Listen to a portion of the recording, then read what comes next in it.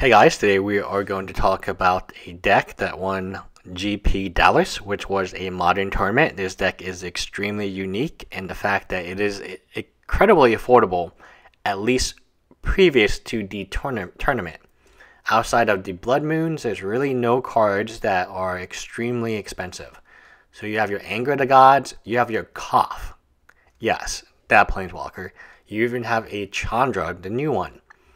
You have your Storm Breath Dragons, interesting one, and Eternal Scourge, which is also a heavily underrated card. Your Anger of the Gods, your Lightning Bolt. The deck is called Scred because of the card. Magma Jet. You have your Spellbomb, Relics, which a lot cheaper now that they have been reprinted. You have your Mind Stones, you have your 1 of Battle Skull, and free Blood Moons, again, very expensive. And your 20 snow-covered mountains. So the 20 snow-covered mountains are now very difficult to get a hold of, but before GP Dallas, you could get a snow-covered mountain for 50 cents, 75 cents, maybe even less, especially if you bought bulk. Now the sideboard, also interesting. You have the Spree for the artifacts, Dragon's Claw against other fast decks, red decks in particular, the Molten Rain, one of the best land destruction, the Grafdigger's Cage, Goblin Rabblemaster. This deck is so ridiculous. And Ricochet Trap. Overall, definitely a deck that I was not expecting to win GP Dallas. A deck that is incredibly affordable. And the pieces of it just don't really make sense to me. I mean, you have Storm Breath Dragon, which is very good. But last time we saw it, it was standard. We've never seen it in modern.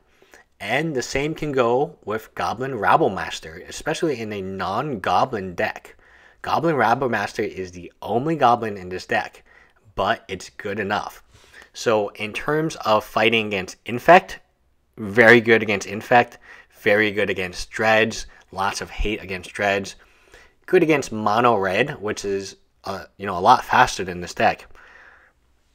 Overall, pretty strong meta. Like, it just beats it did beat every single deck in the meta, and it's incredibly fun, very, very cheap, very inexpensive. You can substitute a lot of the cards out. You don't need Blood Moon, you don't need Chandra, you don't need a ton of these cards, but the basis of the deck is very simple. It is a fun, fast deck. I advise you to, if you can trade into it, trade into it. I think it's going to be a strong deck for some time to come, but it is a deck that we're talking about. Cough. I mean, the last time we saw him was like never. Pierre and Karen Nalar, relatively cheap. Storm Breath Dragon, great mythic, but it's really never seen modern play before. Eternal Scourge, still in standard. Anger of the Gods, under $2.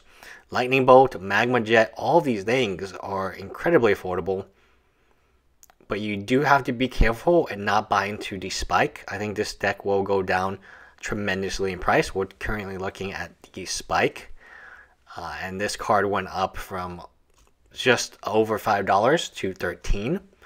But when you talk about what other cards you could be using, Misty Rainforest, any fetch land, any shock land, it's reasonable. Anyway, fun deck. Bye guys.